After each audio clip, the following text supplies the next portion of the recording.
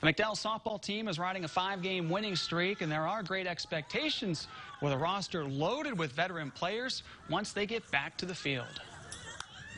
We're a close-knit group of girls. I mean, obviously we all go to school together. Some of us hang out with each other outside of school in softball, and I think that's really helped us. And we're very dynamic, we're very conversive.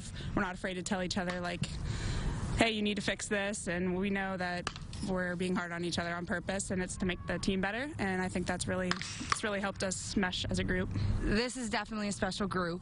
As I said, we've never had this many 4-year, 3-year starters on our varsity team, and their work ethic, their love of the game, their passion, their striving to always be better, to be perfect. They're the type of girls, if you tell them they had a good game and they don't think they did, they get mad. They don't want you to just tell them they did good to feel good about themselves. They want to do right by themselves and to do right by the team so that they can bring pride to their families and themselves and their organizations that they've been a part of and the school. So they're just a great group of girls.